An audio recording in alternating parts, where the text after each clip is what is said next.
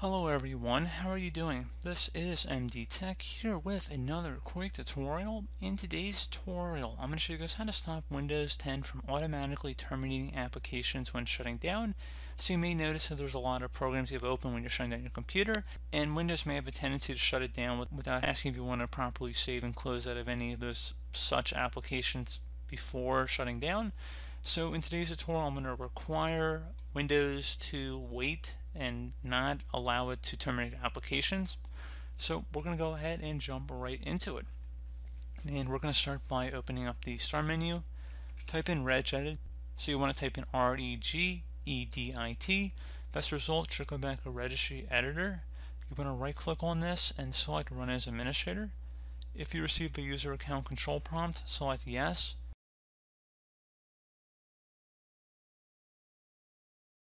Now, before you proceed in the registry, I would suggest you create a backup of it, so if anything went wrong, you could easily restore it back. And in order to create the backup, it is very simple. You would just left click on the File tab and then select Export. File name, I'd recommend naming it the date in which you are making the backup. Export range should be kept to all, and then save it to a convenient location on your computer or external media source. It's fine with me, whatever you prefer. And once you're done with that, if you ever need to import it back in, you just would left click on File and then Import and navigate to the file location on your computer. So again, very straightforward. And now we're ready to begin. So we're going to start by double clicking on the HKey local machine folder. So go double click on that. Do the same thing for the software folder. Same thing for policies. So go double click on that. Should be a Microsoft folder under here. Double click on that. And now it should be a Windows folder. Again, double click, and now finally there should be a system folder. Just left click on that one time.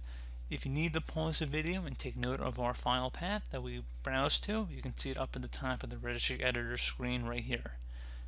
So now on the right panel, you want to right click in a blank area, select new, and then select the word 32-bit value. You want to name this value allow blocking apps at shutdown. Each word should be capitalized and no spaces in between any of these words either. You want to make sure you spell it exactly how it appears on my screen. Hit enter on your keyboard.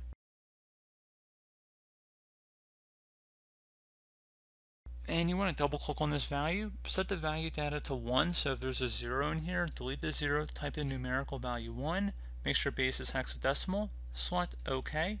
At this point you can close out of the registry editor, restart your computer, and the changes should take effect.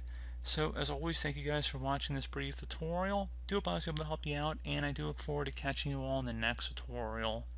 Goodbye.